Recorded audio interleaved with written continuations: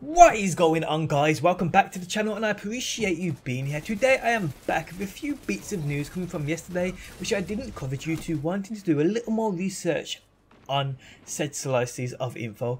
But first up, let's talk about the recent announcement from Bungie on the Bungie forum post requirements. Yes, you are required to do a set number of things before you can post here. Here is what they said. Hello all, starting tomorrow 7th February on Bungie.net, forums will be updated with new post requirements. These changes are planned between 10 AM and 12 PM PST. Destiny 2 feedback, gaming and off topic. Players must have reached the farm in Destiny 2.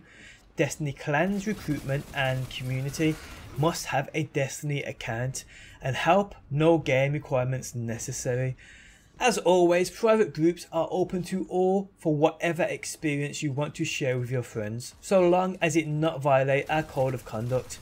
We are open to all feedback concerning Destiny and Destiny 2, but players who wish to contribute to the conversation will be required to have spent time in the game. Players who do not meet specific requirements will not be able to post or interact with threads on the forums in question. If threads are posted in the wrong forums in an attempt to circumvent these requirements, accounts will be subject to moderation by Bungie.net ninjas. From the code of conduct, Bungie reserves the right to moderate this website and everything on it. You are here to contribute to the conversation, not to derail it. Any attempts to interfere with the discussion here will be removed. These guidelines require your best judgment, so please play nice. If you're not sure if the stuff you are about to share is appropriate for Bungie.net, don't post it. That'll help you stay clear of the Banhammer's blast radius. Cheers. Now, before I give my opinion on this, let me just tell you, the Bungie forums in my opinion are worse than Reddit, for people who just seem to be super bitter about everything Bungie does. Yes, for sure, a lot of the negative posts in regards to Bungie are constructive, but a lot of the posts I've been seeing are just straight up spam, and it's for this very reason I normally stay clear. But I do know this is a place many people go and make their voices heard, which is cool. What Bungie have done here is make it so you actually have to purchase the game before you can post here. You have to reach the farm. Now, to do this, you obviously have to own the game. Now, I have witnessed many videos all slating Bungie for choosing to do this.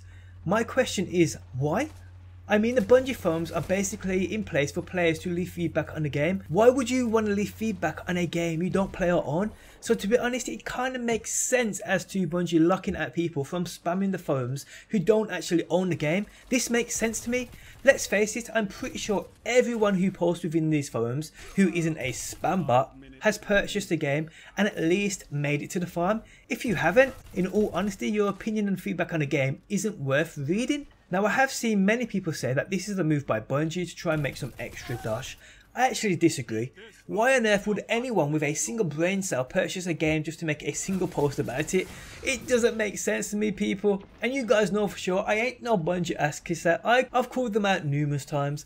I'm 100% blacklisted from being invited to any future events. I don't care. I will always state the truth for your guys' sakes.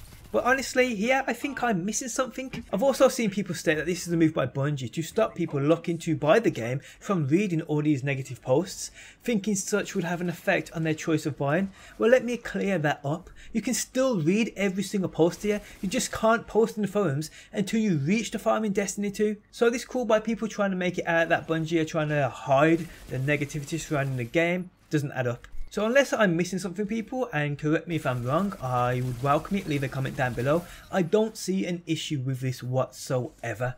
Okay, so let's move on. And did you guys see this? The Taken Queen DLC poster for Destiny 2. When I first saw this, I actually screamed with laughter. Not because of the actual poster, but because of its name. Even Bungie wouldn't reskin a name for a DLC. Or would they? Actually, come to think about it, they probably would. Now, a lot of speculation has been made surrounding this poster. It does indeed look legit, and someone has made the effort to even printing it out and sticking it on their wall before sharing the picture on the interwebs. Now, there is one thing you need to see which 100% proves this is fake, and I need to take it no further.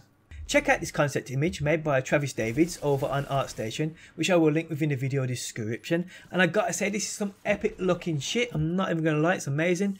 This concept image titled The Wisp of Ash. This is the exact same helmet we see blended into this poster in that background. Look closely. So unless Bungie are taking content creators' work and applying it to their future DLC posters, I'm pretty sure we can confirm that this is 100% fake. Great work though on whoever made it, it had many people fooled, but not me. Okay, so moving on. Yesterday was Activision's investor call, where they speak of earnings and so forth, and even sometimes talk about future plans for certain games. Well, we got some quite obvious news out of this investor call regarding Destiny 2.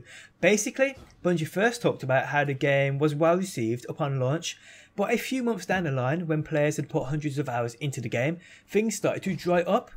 They then talk about a May DLC, which we all know about, and then they mention a major expansion coming at the end of the year. Now the audio clip I will link within the video description if you do want to check it out. It's only a few minutes long, so it's definitely worth your time. But yeah, we know of this DLC in May. This is the one that will give us that Red Lair Part 2, and we know a few other bits and bobs about it. But the fall expansion should offer so much more. Yes, the end of the year is a long way away though, but if they are already working on it, expect it to be gigantic. Well, let's hope so anyway. But for me, as exciting as this news should be, it really isn't. And this comes from having a feeling of no love for the game at the moment, and that's because of its current state. With the changes coming though, and the transparency Bungie are offering going forward with what's going on, things are definitely picking up. But until things have picked up, I can't really say I'm excited about anything going forward. I also know for one thing it's going to be real hard work winning back a lot of the community, but it seems as though Bungie are quite confident the fall expansion might just do that. Let's just hope it isn't called the Taken Queen. On that note guys, I am out. If you enjoyed the video, leaving a like really does help me out. If you're new around here and enjoy daily Destiny videos, be sure to subscribe, and hopefully people, I will see you on that next one. Always in the wrong, knowing where we stand, but you and I will carry on. We never get it right.